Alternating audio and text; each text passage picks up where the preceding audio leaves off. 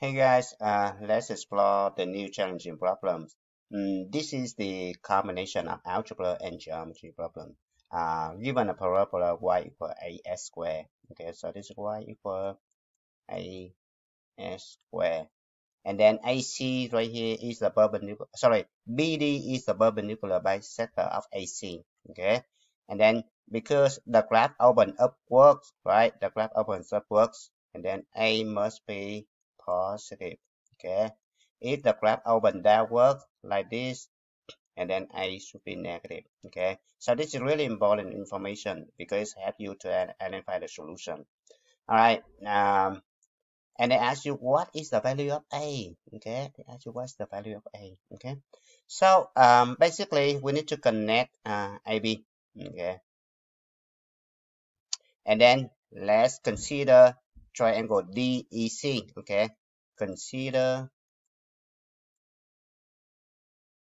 triangle DEC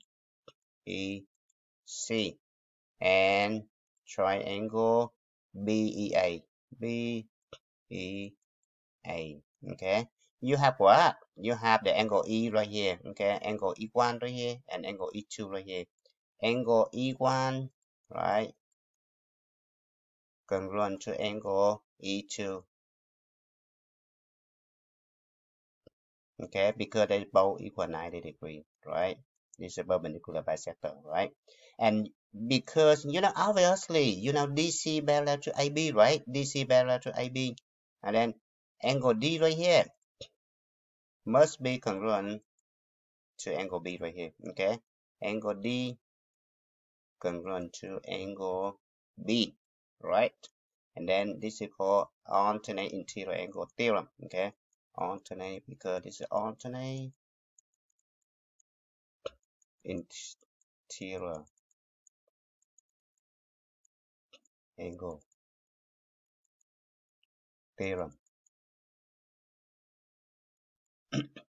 So this information right here, right? Two pairs of angle congruent tells us that triangle DEC, right, similar to triangle BEA.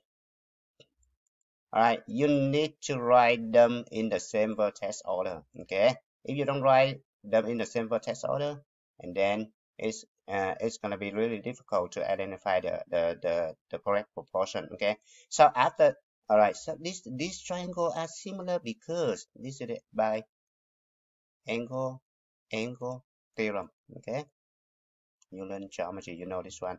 Alright, now you just set up proportion. You have DE. Okay, DE over DE, the first and the second letter right here, over BE. Okay, over BE equal EC, the second and the third letter, EC over EA. Okay, and the third ratio is to be DC, the first and the third letter, DC over BA. All right, now normally we're not going to use all three ratio. Okay, we only need to use two. Okay, so we need to eliminate the one we don't need. Okay, now actually we need to eliminate DE over EB. Right, we don't need this one. We need this one. Now we know that because DB is the perpendicular bisector of AC. Okay, so which is EA right here and EA congruent to EC. Okay, EA congruent to EC. If EA congruent to EC, okay, it tells us that this one should be equal 1. Okay, so then DC over BA must be equal 1. DC over BA equal 1 tells us that DC congruent to BA. Okay, congruent to BA. Okay, now because BA right here, the distance between BA right here obviously is from here to here 3, from here to here 3, so it should be 6, right? This is 6. Okay, so then DC right here must be equal 6. Okay, so equal 6, right? If right, it's equal 6, right?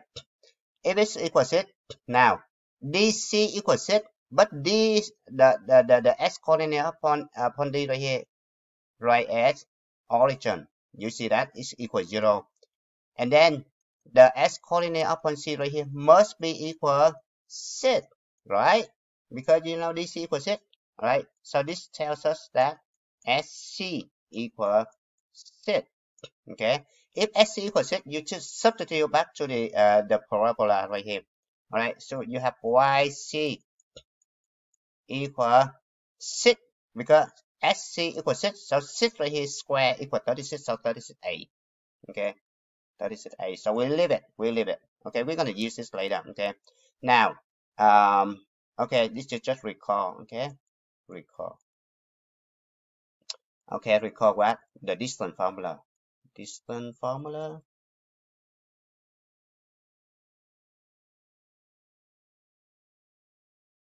All right, distance formula say what?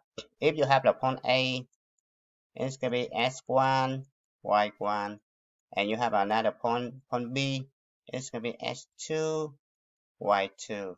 Now I need to calculate the distance between A and B. Okay, A and B.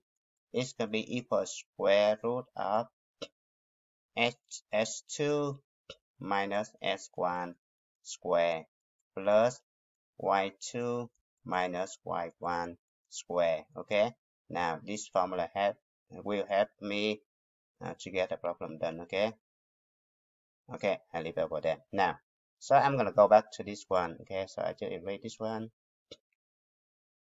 Now, since this DB right here is a perpendicular bisector of AC, so it tells us that B right here, the point B right here, will be equal distance from A and C. Okay,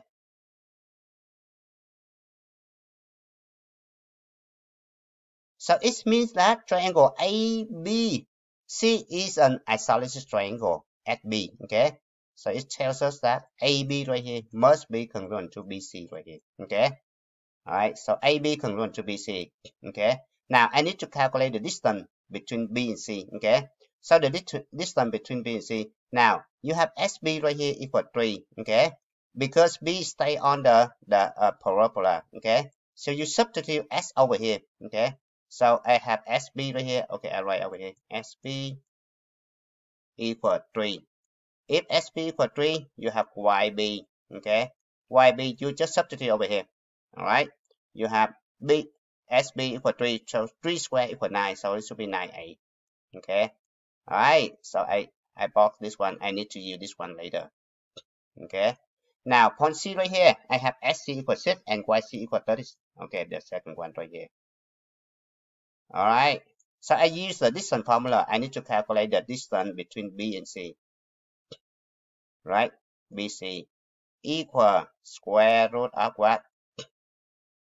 SC equal 6, SB equal 3, so 6 minus 3, 6 minus 3 square plus YC equal 36, so this 36A minus 9A right here, 9A, and then close parenthesis square. Okay, and then BC right here, BC equal BA, but B, right, BC right here equal BA, but BA equal 6, right? BA equals 6, and then BC must be equal 6, so I let this one equal 6, right?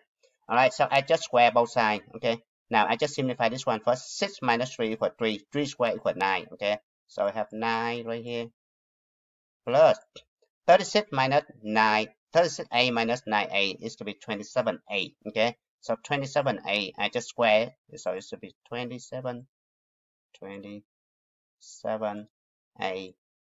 all right, all together square. Okay, equal 36. All right, don't forget to square the right hand side. Okay, 36. All right, so I have 27. I subtract 9 both sides, right? So I have 27A all together square. Okay, equal 36 minus 9, so it should be 27, right? Okay, so because this is 27 square right here, it's gonna be 27 times 27. So I divide both sides by 27, so I get 27A square. Okay, equal 1. Okay, now I divide both sides by 27. Okay, so a squared equal 1 over 27, right? Now I don't have enough space, I need to go over here. Okay, all right, so I move it up over here. Okay, so a squared equal 1 over 27. Now I take square root both sides, so I have a equal plus and minus square root of 1 over 27. Okay, now since a positive, right, this tells us because the graph open upward. Okay, so a positive, so I only need a equal 1 over 27, and then I take square root of this one. Okay, now I just simplify this one. Okay, take square root of 1 is going to be 1. Take square root of 27 is going to be 3 root 3, right? Because 27 right here equal 9 times 3. 9 you print it outside, it should be 3. So it could be 3 root 3. Okay, so a equal 1 over 3 root 3.